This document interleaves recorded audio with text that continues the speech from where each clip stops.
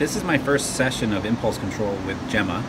Prior to this, I just got her onto the bed, let her on there. So now it's my job to keep her on there and teach her that when I put her into a spot, I want her to stay there.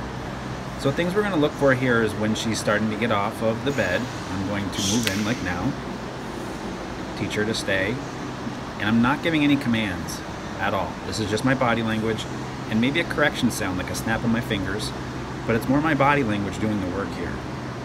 So as you can see, I'm getting really good eye contact.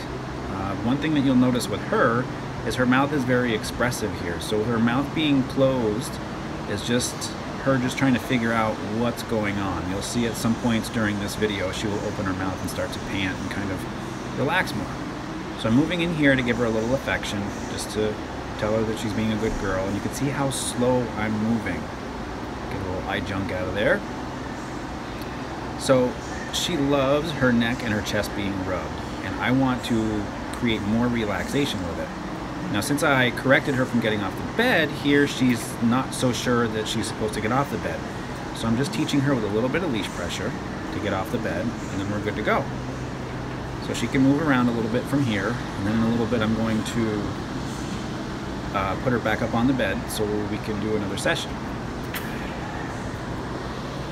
Good eye contact there, checking in with me. I'm going to lead her over onto the bed. Again, this is new to her, so she's not exactly sure what to do. So put her up on there.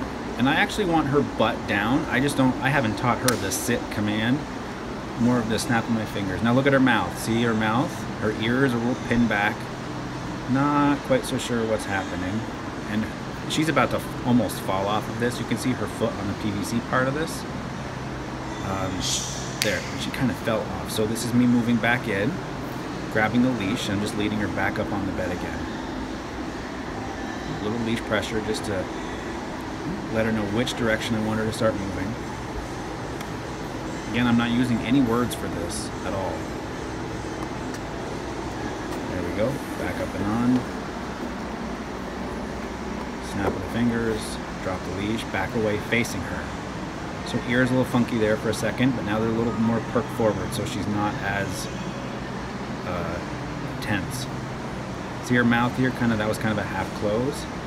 So mouth open here is good, it's relaxed, she's allowing herself to pant and relax. So that's when I create more distance. See how that made her head kind of move down? So if you rewind that and go back to it, you'll see how she went to start moving, and then I corrected her, started to move in for a second, so she caught my correction sound. So I'm just doing half circles around her. See, she just went down with her head again. So we call that the head dump, meaning that's the first signal of her body language that's going to tell us that she's about ready to get off of the bed. Now her mouth is closed again. I'm just going to continue doing these half circles around her. Move in for a little bit more affection again. Again, really nice and slow. And you'll see when I think I move down to her chest here, and you'll see she'll really start to relax. See these eyes?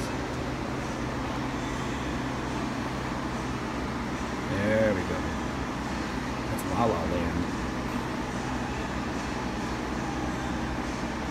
So I want her to realize her getting up onto this bed and doing this session is actually really relaxing and really calming. See, those blinks are long and they're pronounced. Until she has like an itch of some sort. And I'm never going to call her off of this bed because I don't want to create anticipation. So I'm always going to pull her off with a leash. See how much easier the second time it is to take her off? I'm going to take the leash off, no big deal, not going to make a big huge production of it and like say, free, you're free, go ahead, have fun.